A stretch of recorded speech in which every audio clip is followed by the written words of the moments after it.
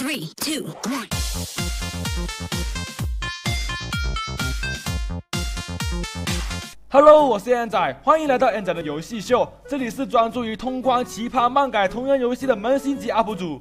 其实早在2015年9月就发布了一款《刀剑神域》的动作 ARPG 游戏。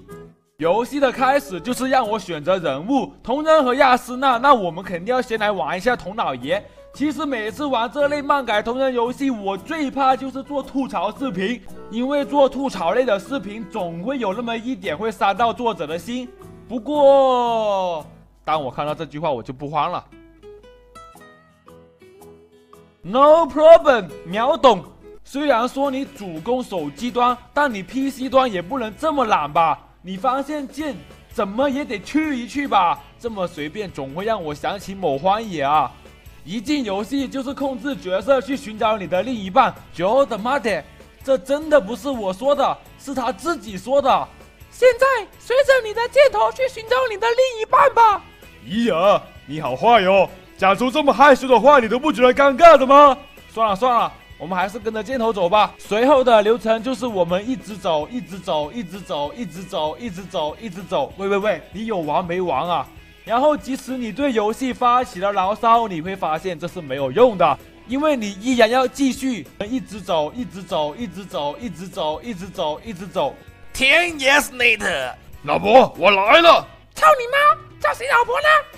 啊，有几天没跟人打架了，人家好怕怕呀。所以说我们第一关的目标就是打败亚丝娜，不打不知道。在右下方的技能只能用这一招上挑是可以使出来的，其他的你按断手都没有用。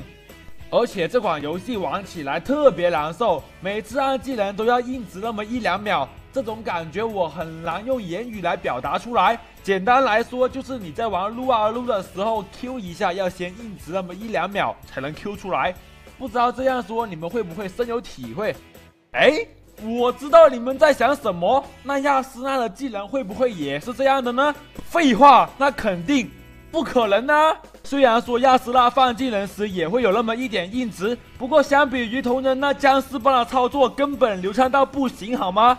而且他右下方的技能想用就用，何止啊！技能还可以中段普攻用来打连击，这两个角色操作起来就是两款游戏好吗？10 years later， 经过一段时间的无情消耗，总算是打败了第一个 BOSS， 开始下一关吧。